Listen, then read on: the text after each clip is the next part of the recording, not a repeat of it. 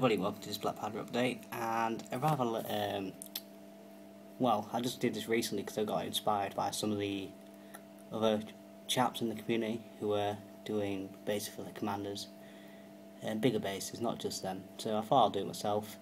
Had a spare ensign from the Warlord Games Peninsula Brits kit, so I, decided to stick it on a base with Wellington. So there he is. I did like a little bit of a green stuff on him, so he looks like he's holding a wine glass, having a bit of a drink with Wellington. And he's an officer in the Grenadier Guards.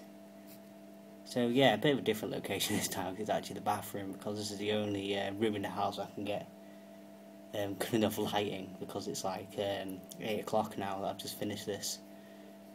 So yeah, hope you enjoyed this very quick update.